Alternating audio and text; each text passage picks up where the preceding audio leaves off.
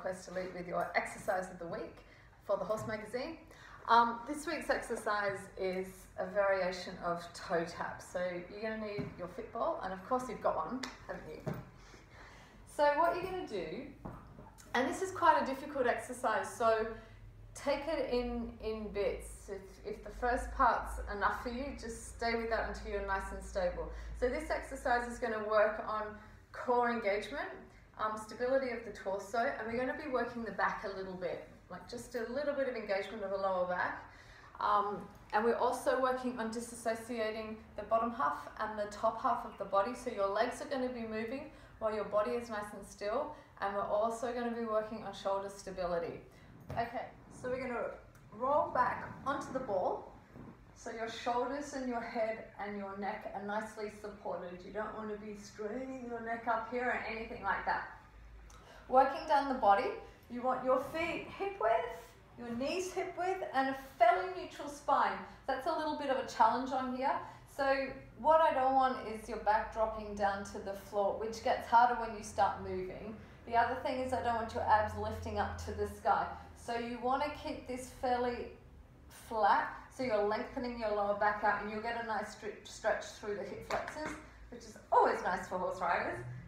Okay, so that might be enough for you. If you you'll feel your back working, but if you feel like it's straining too much, just relax it back down and build up slowly. So you might want to actually just play with the lifting up and down to start off with. And when you feel like you're okay there, you want a bit more of a challenge. This is where it gets fun. You're going to start peeling one foot off the ground and the other.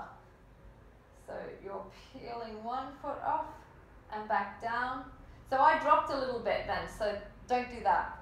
Do as I say, not as I do. So lifting up, pressing the hips up and coming back down. So try not to rock from one side to the other. That's quite difficult as well. You want the stability in your core to the degree that you don't rock like I just did then. Back down.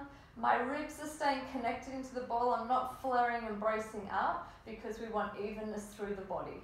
So every time I come back, I'm checking that my alignment's where I want it to be. Breathing out to lift the leg up, breathing in to return it. Breathing out, breathing in, breathing out, breathing in, breathing out, breathing in.